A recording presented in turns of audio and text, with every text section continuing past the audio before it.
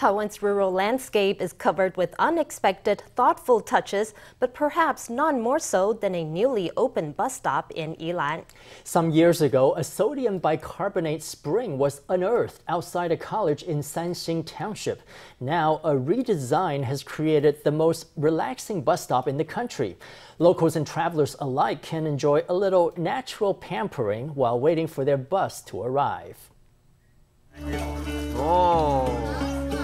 Children play happily in the water, while adults look on with no less delight. Sitting on the rim and dangling their legs in the water, they're just waiting for the bus. This is the bus stop outside Cardinal Tien College of Healthcare and Management in Yilan's Sanxing Township.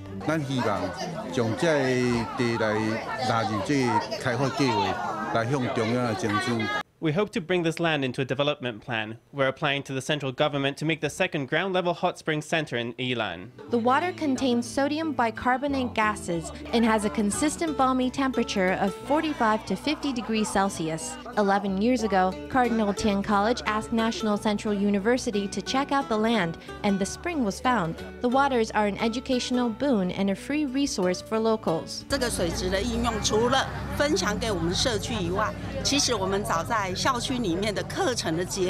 This water is not just nice to share with our community. We've been using it in our classes for quite some time already. The new bus stop has been designed to accommodate 40 people dipping their toes in the springs at once. The free Blue Line bus stops here 4 times a day, Monday to Friday, heading for Sanxing Town and Luodong, a town famous for its night market.